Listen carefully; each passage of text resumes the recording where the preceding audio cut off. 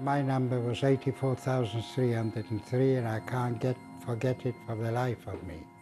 I tried so many times to forget it, but I can't. I was completely dehumanized. How can a child of 14 hope people should die so that he will have a place where to sit? What has become of me? I should have been dead, you know, for thinking like that. You see, but that's how it was. You couldn't escape from Auschwitz-Birkenau. It was electrified fences with guards on top. I cannot forget things like that. You know, I forget so many things. You know, what happened in normal, but those things, killing babies, I could never forget it if I live 1,000 years.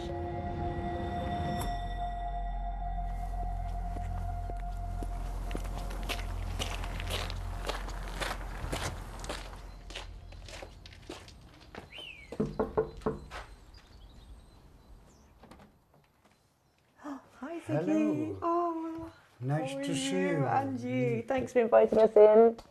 Thank you. Yes, come in, come in. They said if you want to go to Germany to work, we will take you to Germany to work.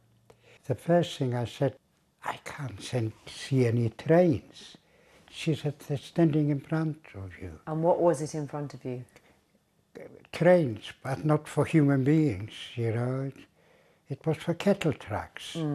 They opened those shutters and they started to take people in. And you know, when they finished, they couldn't close it. It was so many people. If anybody sat down, other people were standing on him or sitting on him, you know, and they were dying. One early morning, the train stopped, and through the slits of the train, I saw the word Auschwitz. They opened those doors and there were German guards pointing right, left, right, left. All the people that went to the left were old people, disabled people, children, and also women holding babies. The guards came over to the women that were holding babies and told them to put the baby down, go to the other side. Can you imagine a mother do it? She wouldn't do it. They tried to rip that baby out of their arms. Zigi's been back to Auschwitz many times, but now at 90 years old, he's not going this year. So I'm going to go in his place to light a candle for him and for those that he lost. What you'll see in Auschwitz, you won't believe it. You won't believe it. You are looking at it, and you still think it can't be, it can't be.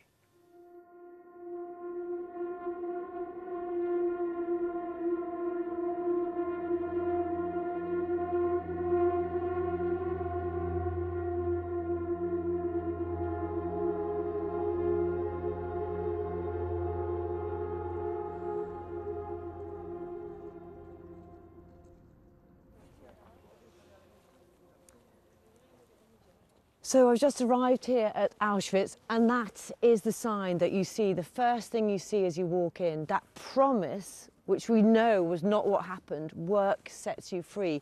And even now it still feels an intimidating place to be. You've got the double sets of barbed wire, you've got the watchtowers above you, and you can get the sense of people arriving here with that promise about work setting them free, with no idea about what was going to happen when they walked through these metal gates and it slammed behind them.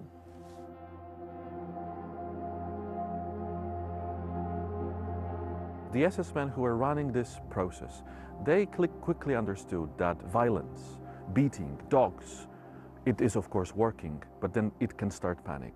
And panic in their work is something that they really try to avoid. And they very quickly learned that hope is a much better weapon.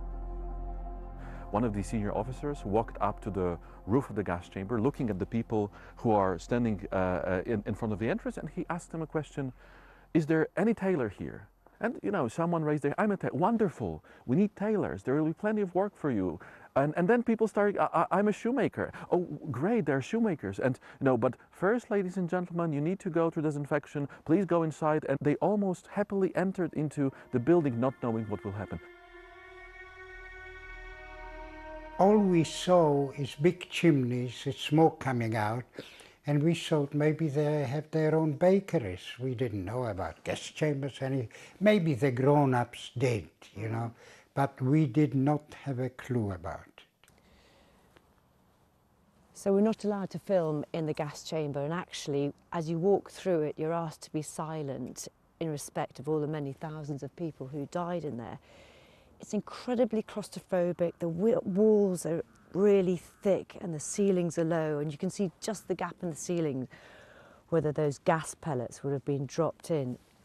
And it's a chilling place, chilling because you can see the beginnings of the industrial scale that this was done on.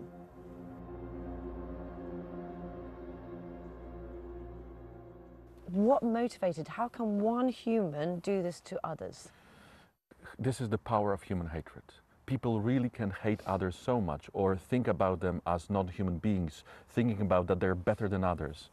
And this is one of the most challenging and most difficult lessons for us, because it's so easy to call them monsters. It's so easy to tell they were bloodshed monsters, but they were not. They were people, and they started believing in this world. I cannot understand it. You know, you think they were done by thugs, wicked people like that. They were doctors, lawyers, engineers that were doing it. You know, and then they went home in the evening and they sat down with their wife and children and eating their dinner and listen to music, knowing what they did daytime. The worst thing up till today for me was there were 2 rooms, there were children's toys, children's toothbrushes, little shoes, and up till today, whenever I think of Auschwitz-Birkenau, that room is in front of my eye.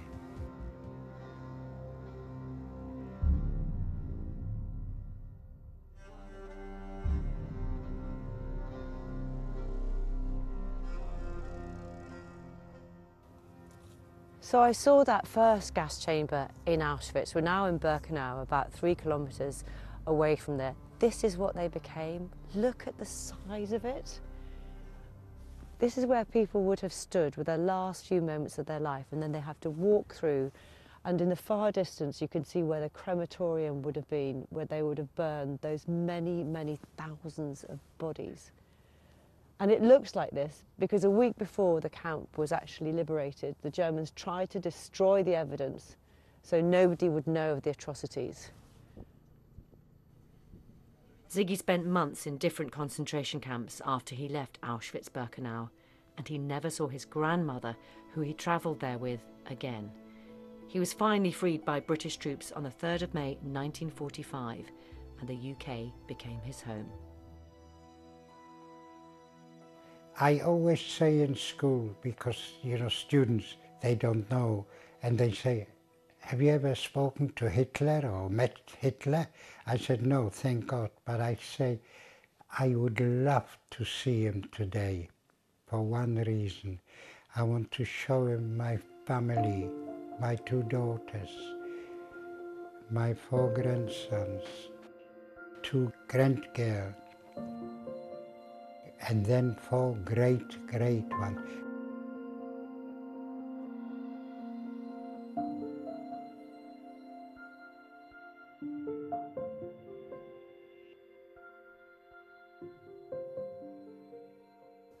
I'm at the memorial for everyone who died here, and there's a message that I want to read to you. It says, "Forever let this place be a cry of despair and a warning to humanity." I've learned so much from Zigi, and I've learned so much from being here, and mostly it's the impact of the scale of what happened. And also you have to remember that every story is like Zigi's story. Every single person here had a family, had a mum, a dad, perhaps a child, a sister or brother. And that's what's really important for me to take away from here. And what I'm going to do is I'm going to light a candle for Ziggy, because he couldn't be here with me, and for all those people as well who didn't have the chance to say goodbye. Whatever you do, you must not hate. Hate is the worst thing that can happen to you. You'll hate everybody, including yourself. We are all different, but we are all human beings, nothing else.